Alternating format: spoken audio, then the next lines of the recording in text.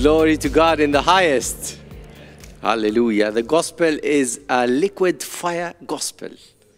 It's not, when we say liquid fire, which means like, it goes into a cold places and then renews the heart of cold, cold versus hot. Hallelujah. Hallelujah. All right. So we're talking today about the one of the parables of the Lord Jesus Christ himself. Powerful, powerful parable today. I pray, that today is not going to be a speech or a sermon or whatever it is. I pray that you take this as a case study, study this and then talk to the Holy Spirit. While we're preaching today, I want you to communicate, with God. And then when you communicate with God, you take from the Holy Spirit, right? So what I encourage you today is, there's a paper that you can take notes. Please take as many notes as you can. At the end of this, I'm going to ask you to, to say one statement, one sentence, one Bible verse, whatever it is, one thing that touched your heart for less than 20 seconds or 30 seconds. I'm not going to ask you to come here. No, from your place, you just say, what did God tell you? Or what did you learn from this parable? Hallelujah. Are you excited? Yes. All right. Okay. Let's stand together and read the words of God for today.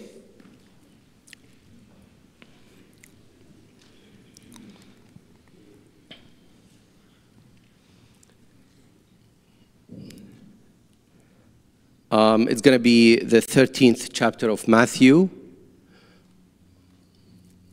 verses 44, 45, 46. Let's read together. The kingdom of heaven is like a hidden... When a man found it, he hid it again. Then in his joy went and sold all he had and bought that field. Again, the kingdom of God is like a merchant looking for fine pearls. When he found one of great value, he went away and sold everything he had and bought it. Hallelujah. You may be seated. Today, Jesus is talking to us in this parable. The question is, why did Jesus use this parable in the first place? Jesus said, I'm going to use parables so that everybody will understand, right? But then he told his disciples, you know what? You are giving the enigma, the secrets of the kingdom of heaven. By the way, when we talk about the parables, Jesus made it very easy because the parables are like, storytelling. It's a kind of metaphor. It's something, relates to you. You know what God is telling you about, And then, if we may also introduce before Jesus came, John the Baptist said, repent, the kingdom of heaven has come near. He's, pointing into kingdom of heaven has come near. Jesus was the introducer of that kingdom. It's come near. And then later, when we study this, we know that the people in the Holy Land, they were familiar with treasures, right? In the times of Solomon, he said, if you look at it for silver and search for it as a hidden treasure. So people know what the treasure is, right? In the Roman Empire and the Byzantine Empire and all of these empires, they were hiding treasures everywhere under the rock. By the way,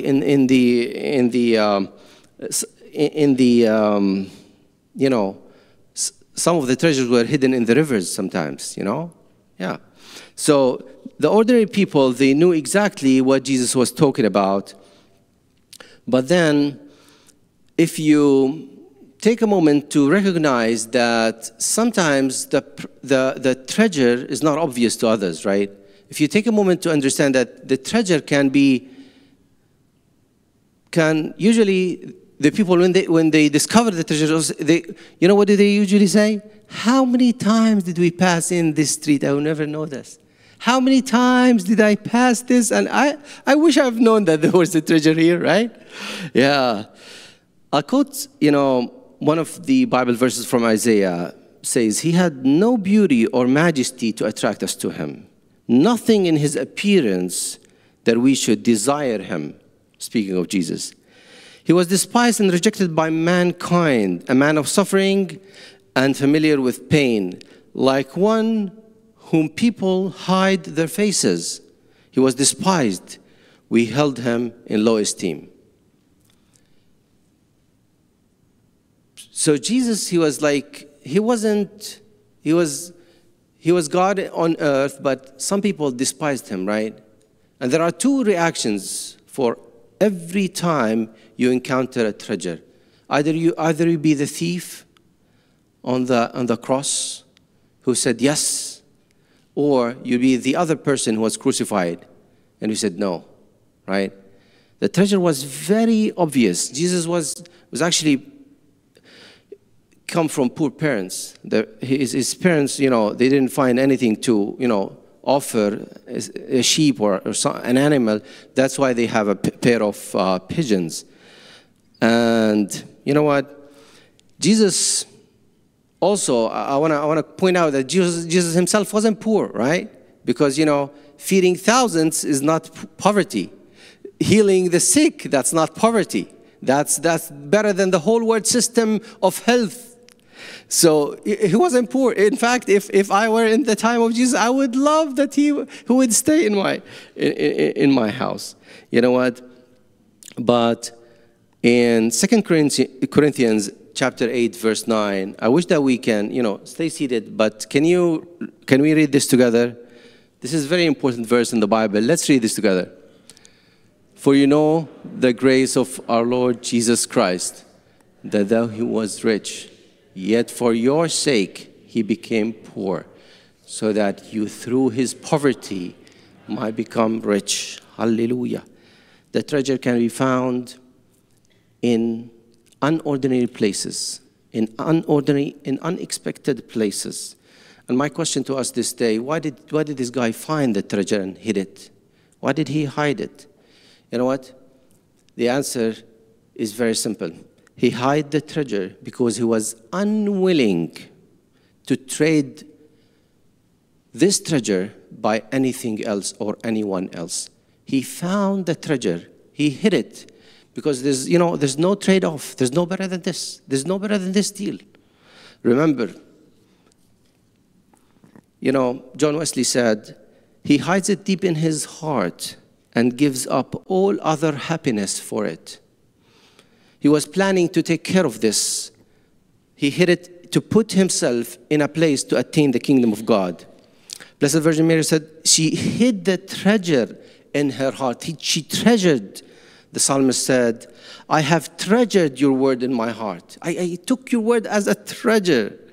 Why did he hide it? Proverbs 23:23, buy truth and don't sell it. He found a great value in this treasure. He hid it because the kingdom of God presents itself unexpectedly. You don't plan to get the treasure, but you get that treasure. The gospel is always universal, remember, but it should be also personal. You have to take it, grasp it, and see, like kiss it, embrace it, whatever the word it is. The gospel is universal, but it's also personal. The field, according to Jerome, is the word of God. It takes your whole life to discover Jesus as your treasure. You know what? Usually, they ask me, how long is this course gonna take? Back in Jordan, I took, for example, 15 years in preaching, right? But usually I say, you know what? It's gonna take us 6 months to finish Luke. Usually it takes us 2 years to finish it. Every time you open the Word of God, it's like, man, this is beyond understanding. These are treasures that even the 2 years are not enough. You go again in book of Genesis, Revelation, and so on. You see the connection in the Bible. Treasures, hallelujah. In his joy, the word karas, again, it's like internal, authentic, everlasting joy. It wasn't something out of the, you know what? Usually they say, did he use the left side of his brain or the right of his side of his brain? The economy. people like, UW, there are a lot of graduates in psychology now. You know why? Because they want to, to trick you, to buy this. You see the black guy with the shoes and say, oh, I want to be that guy. He exercised 8 hours a day, and you're not going to be that guy, right? But, you still buy that. And then, they try to trick you. The psychologists, they try to, let you walk in places. And then, there are a lot of things that you can, but you know what? I would say that he used both rational and emotional, He uses his rational thinking and emotional thinking, an emotional, thing, Christianity is not a burden. In his joy, well, he lost a lot of things, right? Hudson Taylor is a 19th century missionary in China. He said, I never made a sacrifice. I never made a sacrifice. Christianity, he sold everything that he has in his joy. Christianity is a faith of losing to gain. You cannot win unless you let go. Christianity is not something you hold on to. You have to let go. Jesus says, for whoever wants to save their life will lose it, ladies and gentlemen. But whoever loses their life for me will find it. Wow. That was powerful. Let's read together the 14th chapter of Luke, verse 33. Jesus is telling his disciples a very, very important thing. He said this, in the same way, those of you who do not give up everything you have cannot be my disciples. You see, we see always, people in Christianity, they lose to gain. He lost, you know what? He gave everything to get that treasure, to get that field. We see, there was a beggar, he was blind, he was sitting right there every day. But then Jesus was calling him, and then he left his mantle, he left his cloak and followed him.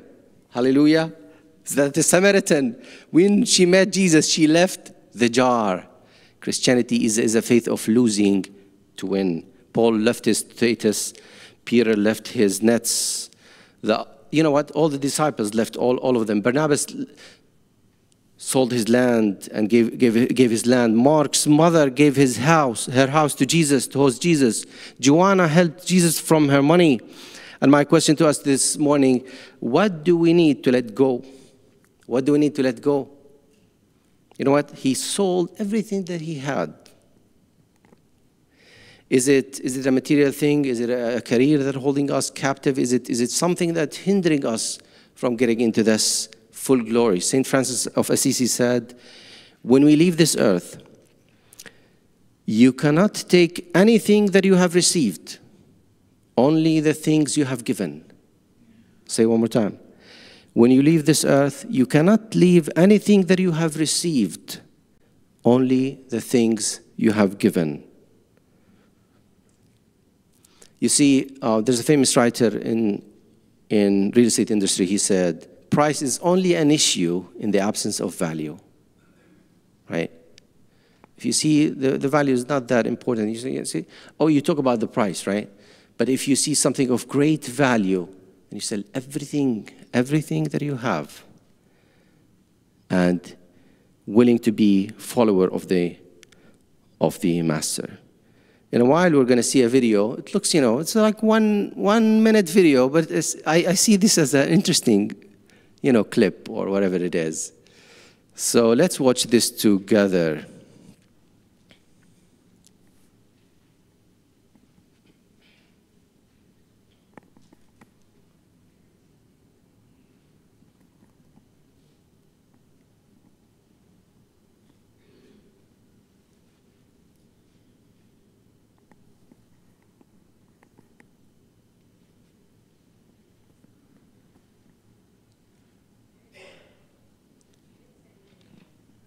Oh, anyways, don't worry about it. Okay, so it's a 1 minute video. It wasn't there, unfortunately, but you know what? In this video, you know, it's a cartoon thing. It's just interesting, you know, of a person. He sold all that he had, and then we look at the things that he sold. Oh man, he sold all the things that he had: the cow, the satellite, whatever it is, you know, to get to that treasure. Apostle Paul is asking us, how much would this, you know, and then if price is an issue in the absence of value, then if this is so valuable, then how much would we pay for it? You know, Apostle Paul is saying, you know what? I have a lot of reasons for such confidence, he said. You know, I'm a tribe of Benjamin, Hebrew of Hebrews, Pharisee, persecutor of the church, and as of the righteousness, I am, you know, faultless. But then he said, whatever were gains to me, I now consider loss for the sake of Christ. What is more, I consider everything a loss, Paul says, because of the surpassing worth of knowing Christ, Jesus, my Lord, for whose sake I have lost all things, and I consider them garbage, that I may gain Christ. Christianity, you lose to gain. Ladies and gentlemen, Apostle Paul is saying, you know what, I'm circumcised on the 8th day, I am from the tribe of Benjamin, Hebrew of Hebrews, and so on, a Pharisee, and so on. But then he said, all this that I'm bragging about, it's garbage, right? My question to us is, did this word like hit us really hard today? Rubbish. Are you gonna, you know, are you gonna deal with rubbish as treasure, or you wanna get rid of this, you know, rubbish? Maybe 2023 has passed, and a lot of times we had like this, between brackets, rubbish moments, rubbish times, rubbish evenings, rubbish weeks. But are we, in this year, 2024, are we going to be, looking at the surface for the bushes, the trees, the rocks, the dirt, the mountains, the rivers, or are we going to dig deep? Are we going to lose something to gain something? You know, if we continue to be a surface believers, then it's very hard that we always see the trash as if it is something, you know, we're bragging about it. But then, you know, Apostle Paul said, I'm gonna get everything to gain Christ for the sake of Christ. Every time I get into the plane, you know, once you get into the plane, you have this ability to think, you know, as a global citizen of heaven, right? When you get in the air, you see that, you know, the earth is so small, life is short, and then you ask God, how would I contribute in this awesomeness, in this kingdom? How would you use me, continue to use me to be this voice, to be, you know, seeking the things of above? You get this, you know, global, you have to be a global believer. Don't just think of the things that you own or think or the church, or you have to be bigger than this. You know, in the Pilgrim's Progress by John Bunyan, you know, Satan is like deceiving him, right? It's all like deception, like go this way. Yeah. But you know what? The church is to remind us today that the devil is a liar. Hallelujah. And you know what? Declare today that Satan will not continue to distract you from this treasure, from knowing exactly what you need in this life. Unfortunately, the young, rich ruler, he found the treasure. He has the chance. But you know what? He said no. He said no to that treasure. And he left sad. Oh man, so sorry for that. Yeah. Instead of in his joy, he sold this guy. He didn't trade it. He didn't get in the right deal. You know what? He said, he left sad, the Bible says. Unfortunately, oreganos, the real word, but origin you say in America. He said, those who seek the things from above, they completely reject the things they used to like. Let me say it one more time. Those who seek things from above, they completely reject the things they used to like. You know what? Some people say, you know, did we say that he bought the treasure or he bought the field, by the way? You know what? He bought the field because he wants his whole life to enjoy this treasure, right? And then, you know, in the relationship between you and Jesus, it's universal, correct, but it's also personal. Remember, Jesus said, close the door and have this intimate relationship with me. Do you have this chamber that you go? And then Jesus said bluntly, close the door, which means no other distractions. You know, hold your Bible, the physical Bible. You can't come to the church without a Bible, right? But I mean, in your daily devotions, I wish that you have a physical Bible so that, you know, when you get to the notification, you don't care less. The messages, all kind of technology, you know what? So, you know, you have to have this intimate, authentic relationship with the Lord Jesus Christ himself. It's not a shallow, cheesy, surface believer. It's just, you know, authentic, steel-based.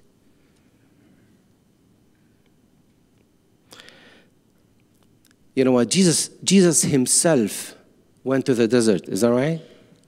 Yeah. Moses, he went to the desert.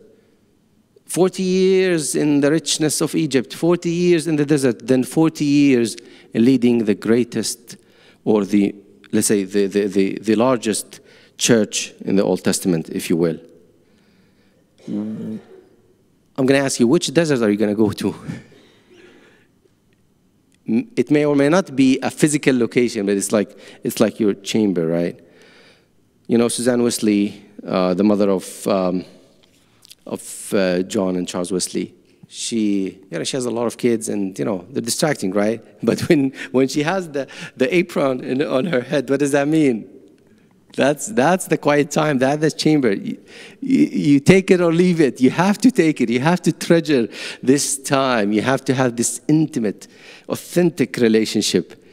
Is this message for believers or unbelievers? It's actually both. You know, the believers in terms of, you know, the authenticity, the discipleship, the getting your roots deep down, but also it's a powerful way of evangelism. Remember that those who did not taste Christ, they will always live in a place of, you know, in a place they treasure other things or other people rather than having the true and living water. You know what? Let's read this together. There's the next parable I'm gonna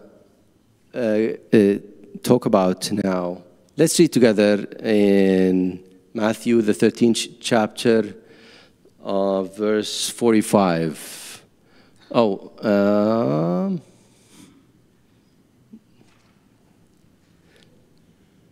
yeah. Let's read together. Again, the kingdom of heaven is like a merchant looking for fine pearls. When he found one of great value, he went away and sold everything he had and bought it. Hallelujah. You know, it's lovely because these two parables, you know, the first person who found the treasure, he stumbled by it, right? He just found it unexpectedly. But the other parable that we listen now, it's like a merchant who was looking, who was searching. There are two scenarios here. Someone is looking, and someone is like, you know, found it by accident, unexpectedly. And this is, you know, the parable of pearl of great value. I would mention some of the examples in the Bible that talks about this one. You know, for example, in the treasure parable, you know, the thief on the cross. This guy is the best thief in the world. He stole heaven. He stole heaven at the end. He stole heaven. You know, it's like interesting when you go to heaven, you see this guy, you know, man, he destroyed all theologians around the world. You destroyed a lot of doctrines, a lot of... The thief on the cross, he found, Jesus was, like he was on the cross with all this, agony and all this suffering and all the pain. But he found a treasure. He said, Lord, wow. He understood the lordship of Jesus Christ. Lord, remember me. Usually, the dead person, usually the person who's dying tells the person who's living, remember me, right? But not the... So he understood also that Jesus he will be risen. This is unbelievable. The thief on the cross is an unbelievable character in the Bible. He said, Lord, remember me when you come in your kingdom. Wow. Wow. What a beautiful, beautiful kingdom of heaven. It's all... But by the way, the Gospel of Matthew focuses kingdom of heaven, kingdom of heaven, kingdom of heaven. The other Gospels, they say kingdom of God. They're also synonyms. But as we can see here, one of the, the songs that the band, the world classic band that we have, they sang, they said, one of the songs that says, you didn't want heaven without us. So Jesus, you brought heaven down. That's the place where God is ruling on earth, let's say. The Samaritan woman at the well, she found that treasure, right? But then also in the parable of pearls, there are people who were searching for it and they got it, like the Magi or the Magi, whatever you want to, Al-Majus. The Magi, they were, looking for the star. It took them months to come and see the pearl of pearls, if you don't mind. Lydia also, she was a businesswoman, but she was also a worshiper. She was a searcher. She was looking for it. St. Gregory said, the pearl of great value is the Bible. Once you read it, you find it better than all other pearls. Jerome said, through many ways we find the one and the true way. The pearls of the Old Testament are the Old Testament fathers of faith. They're pearls, right? But then, these were the ways that led us to the one and true way in the Gospels to find Jesus, the pearl of pearls. Both parables, they have this anticipation of losing something to getting something better. Both parables, they sold everything. Both parables, they had a choice. In both parables, in their joy, they were joyful. You know what? Mary, sister of Martha, she said, Jesus says, Mary has chosen what is better, and it will not be taken away from her. She treasured this. Both of the parables, they needed an immediate and active plan to do things. 3 verbs: go, sell, and buy. Both, they have a discovery. They both, we discover something it's like unbelievable of value, right? That's why we always hear about the Simon, Peter Simon. But you know what? His brother, his name is Andrew. He said, the first thing, the Bible says, the first thing Andrew did was to find his brother Simon and tell him, we have found the Messiah. Hallelujah. We have found the treasure. We have found it. Andrew in this case. Hallelujah. The gospel is very simple. It's you approach God like kids. Jesus said, unless you change and become like little kids, you will never enter the kingdom of heaven. You know what? I have a master's degree in industrial engineering, and then they teach you like optimization and then financial things and engineering, economy and mathematical, simulation and so on. But you know what? If you think, where would be the best ROI, return on investment? Where would be the best way that, I lose something to gain something? Where? This is the question that goes along in the social media all over the place. Where's my best investment should be? You know what? I would like us to read the 6th chapter of Matthew, where Jesus gives us the brilliant answer, the brilliant and everlasting answer. You'll never hear this answer anywhere else in the world. except in the teachings of Jesus. Let's read this together. Matthew chapter 6, verses 19 to 21. It says, "Do not lay up for yourselves treasures on earth, where moth and rust destroy, and where thieves break in and steal. But lay up for yourselves treasures in heaven, where neither moth nor rust destroys, and where thieves do not break in and steal. For where your treasure is, there your heart will be also." Hallelujah. Jesus gives us the answer. What is the best ROI? Return on investment? Well, here you go. Here you go, ladies and gentlemen. The place here is to remind us that this is the place where we should do these three verbs: go, sell, and buy.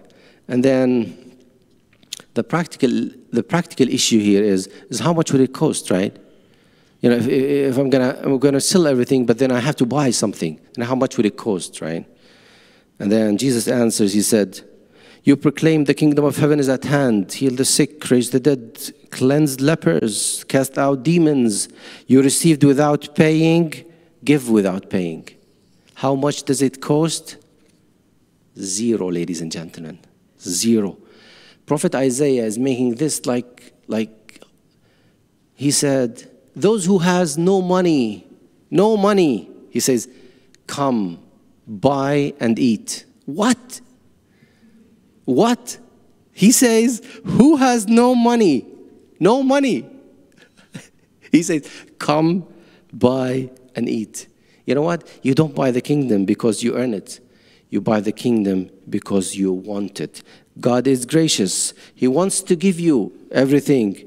But you know what? Take these baby steps, if you don't mind, and follow God. And God will, if you take this like one finite step, God will take the infinite steps and come towards you. Jesus says, "Fear not, little flock, for it's your Father's good pleasure to give you the kingdom."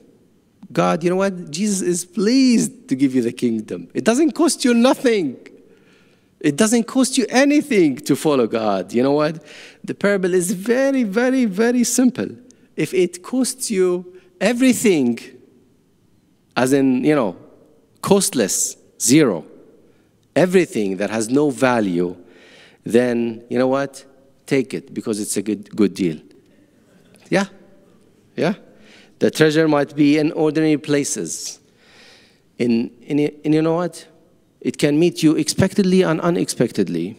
But then you have to get to that place where you know Him, genuinely know Him, and serve Him all your life.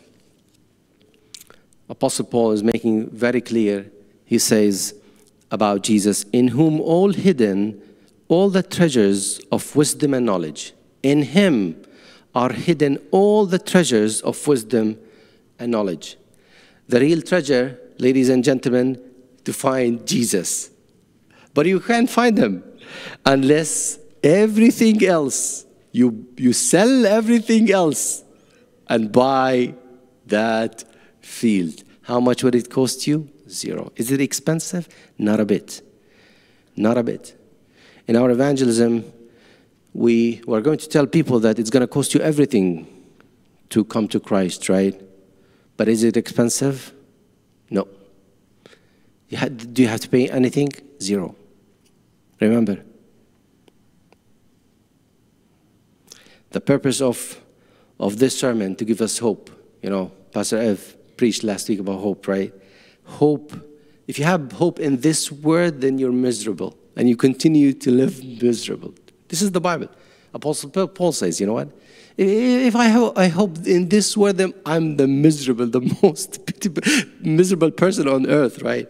But we have hope in better things. We have hope in things that are not seen. Apostle Paul in 2 Corinthians, he says, you know what? Let's read this together, because this will, you know, I hope this will resonate in our hearts and minds, and the connection between the hearts and minds. Let's read this together. "But we have this treasure in jars of clay to show that all surpassing power is from God and not from us. It talks about the treasure, right? But it talks about the jar. We are the jars of clay. We are nothing but a clay. I have a friend who has he has a small tube he keeps in his, pocket. He said, I said, what is this? He said, it's the dirt. I said, why? Because, he said, this reminds me that I'm dirt and I'm going to the dirt. Jars of clay. Remember, never brag about yourself or anything you have. You have jars of clay, but you know what? What is inside, what is eternal, is much more important. We have this treasure in jars of clay. Beautiful. That's all the doctrine that if you think about it, or you know what? Finally, if you want to find the treasure, you have to secretly go to your hiding place. Once you find it, it will disappear.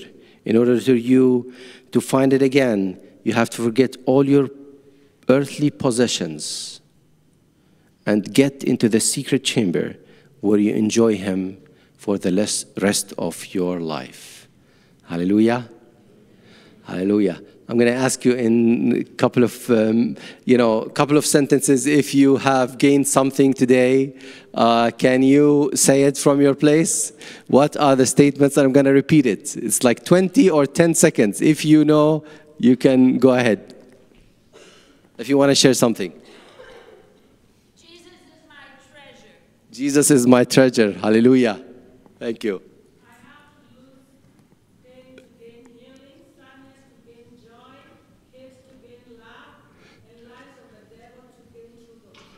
Hallelujah. That was powerful. Thank you. Yes, lies of the devil to gain the truth of Jesus. Yes, yes. Keep trusting Him. Hallelujah. Yes.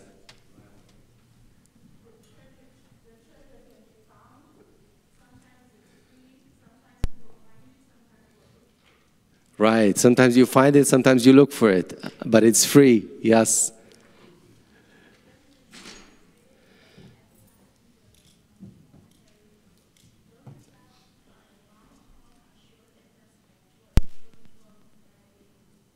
Hallelujah. Hallelujah. Amen. Yes.